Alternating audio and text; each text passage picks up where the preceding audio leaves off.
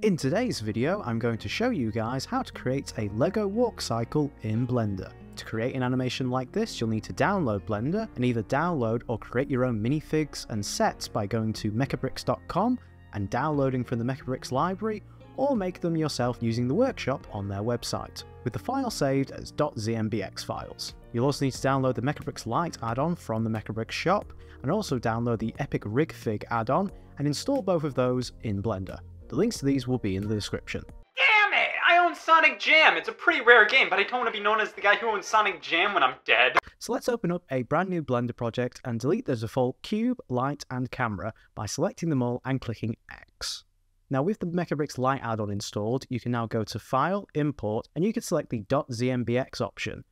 Click this and then find your background set and your minifig and import them both into your Blender project. I'm using the advanced paid-for version of this add-on, hence why it looks a little bit different, but you can get away with using just the light version for this tutorial.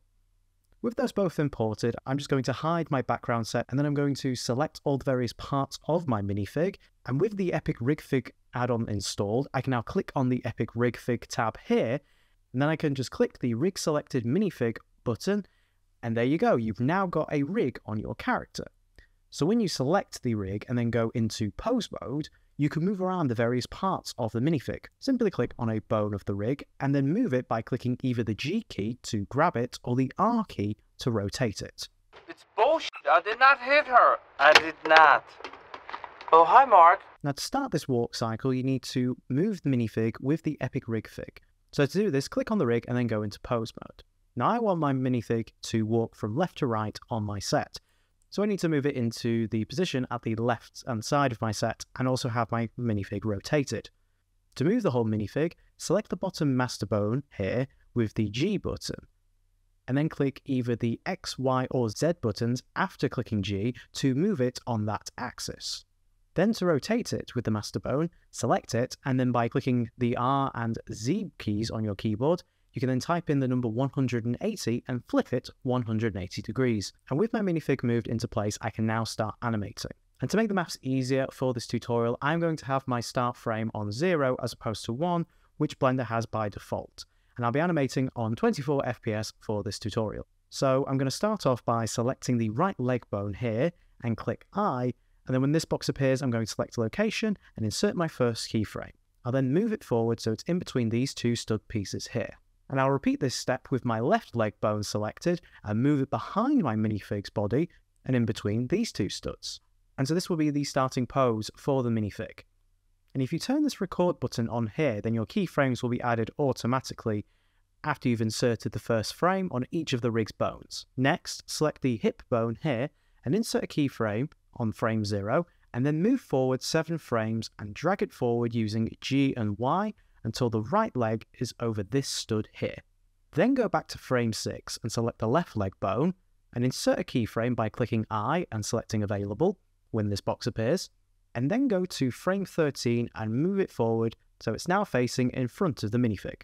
Then on frame 13, select the hip bone and move it forward till the legs facing front and back are between these two stud pieces. Feel free to alter the left leg's position to align this better on the previous keyframe. And if we play that back, we've now got our first step on this walk cycle.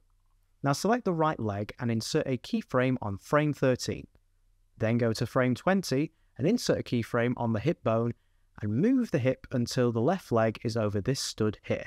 Then go back to frame 19 and insert a keyframe on the right leg, and then go to frame 26 and move the right leg forward like so. Then to close it off, select the hip bone on frame 26 and move the hip forward till the legs are between these studs.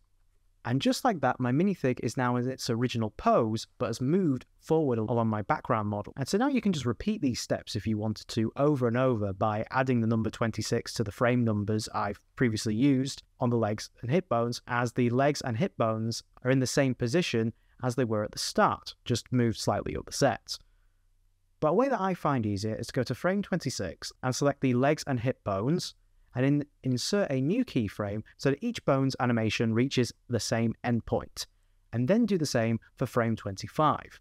Then select all of the bones again, and copy all of the keyframes up to and including frame 25 with Command C, and then paste them with Command plus V and then move those new keyframes onto frame 26. Now on frame 26, obviously we are now back in our original position, but if we just select the master bone, we can go to frame 25 and add in a keyframe, and then on frame 26, we can then grab the minifig using the master bone and move it forward along the set so we have it back into its previous position. And then we have the next couple of steps sorted for the rest of the walk cycle. And then you can just keep selecting all of these bones and just copy and paste as many times as you want, as long as you move forward the master bone at the various points where it reverts back to the starting position. I'm going to repeat this a couple more times till my model reaches the end of the set. A man has fallen into the river in Lego City. Start the new rescue helicopter. Hey! Now to make the walk cycle look a lot less robotic, I'm going to need to add in some more movements with the other bones on the minifig. So let's start off with the arms, and this section is actually quite simple. Select the right shoulder bone here and add in a keyframe, and then rotate the arm behind the body on frame 0. And then go forward to frame 13, where the right leg is also behind the body, and simply rotate the arm forward. The basic rule of thumb is to have the arm in the opposite direction of the leg that is on that side of the minifig. So I'm just going to repeat rotating the arm throughout the rest of the walk cycle during these crossover points with the legs. I'm not going to copy and paste the keyframes, as I want this to be more in line with the Lego movie style of animation, and these little imperfections will help sell a style that's emulating stop-motion animated brick films. Then I'll do the same thing by selecting the left shoulder bone, but with the arm rotated in front of the body on frame 0, and then moving it back and forth throughout the rest of the walk cycle animation. And now it's time for the body. Select the chest bone, and on frame 0, insert a keyframe and have the body leaning back by clicking G, and then on frame 7, move the body forward. Similar to the arms, the bodies need to have a general consistency to its position throughout the walk cycle. When a leg is in front of the minifig's body, have the body leaning back, and when the legs are about to overlap, have the body leaning slightly forward to bring balance to the walk cycle, and then just repeat this throughout the rest of the animation. And then for the last section, if you want to, you can rotate the head. Just select the head bone here, and then click R, and drag your cursor slightly to rotate the head around, and just repeat this sporadically throughout the animation. And with that, the actual animation for this walk cycle is now complete. Bionicle is blasting the off with crazy-ass motherfucking wings and weapons and unbelievable new choking hazards. Okay, now let's set up a camera. In object mode, click Shift A and add in a new camera and place it wherever you want. Make sure you scale it up, as your Mechabricks models are quite large in size. For the settings on the camera, I had the focal length settings at 74mm. I went to the aperture settings and went for 0.01 on the f-stop, 0 on both the blades and rotation, and set the ratio to 2. Then I clicked depth of field and added in an empty box to my scene and placed it around my minifig and set that as my focus object. And I'll move this empty along with my minifig throughout the animation. I did this by just adding keyframes throughout the walk cycle and moving it along the walk cycle path. Next, let's add in an HDRI image to give the scene some cool natural lighting, as I'm going for a stop motion / Lego movie look to this scene. I downloaded this one from polyhaven.com, which I'll leave a link to in the description. Select the World tab in your project, and click this button next to the Color tab and scroll up until you see the Environment Texture option. Then click the New button here, find your HDRI and select it, and when looking through the Render Preview view of your project, by clicking this button here, you can see the light interacting with the scene. To fill out the scene within my viewport, I'm going to select my set and join all the pieces together, and then I'm going to add an array modifier to my background model set and repeat it so it fits the entire frame of the camera. I'm also going to move it slightly to the right. For my render settings, I'm using the Cycles engine to go for that realistic look.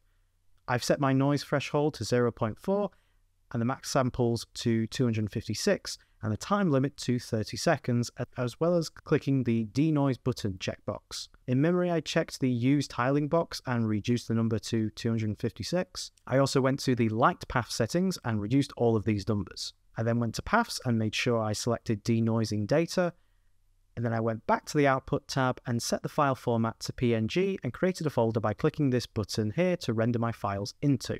I'm no expert on if these settings are the best for a slower machine, so if you have any recommendations, feel free to leave them in the comments. I would really appreciate it.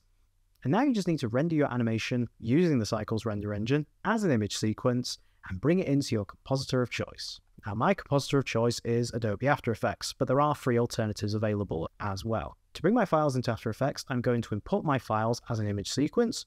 So I'll go to File, Import, and then select one of the images in my rendered folder, and make sure the Create PNG Sequence box has been ticked before importing.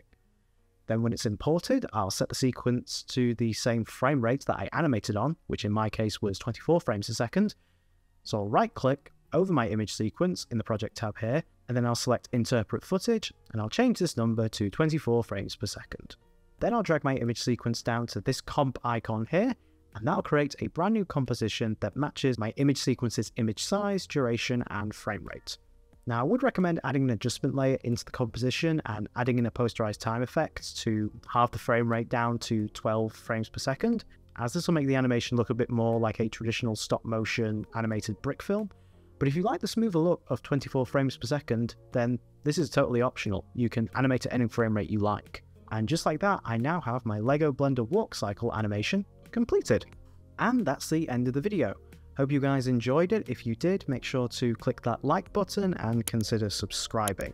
And if you haven't already, feel free to check out my previous LEGO Blender video, which you should be seeing on the screen right now, where I broke down the process on how I made this LEGO Spider-Man animation. And once again, I hope you guys enjoyed the video.